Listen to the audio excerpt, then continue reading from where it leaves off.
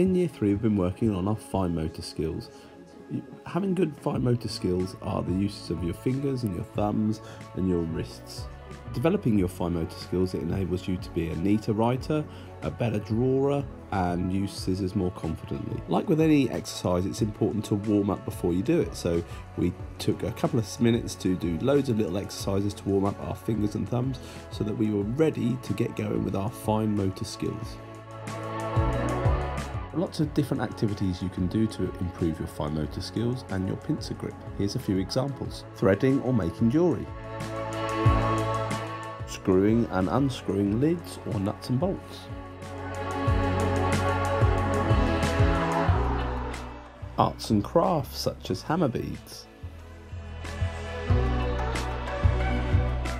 Putting coins into a piggy bank.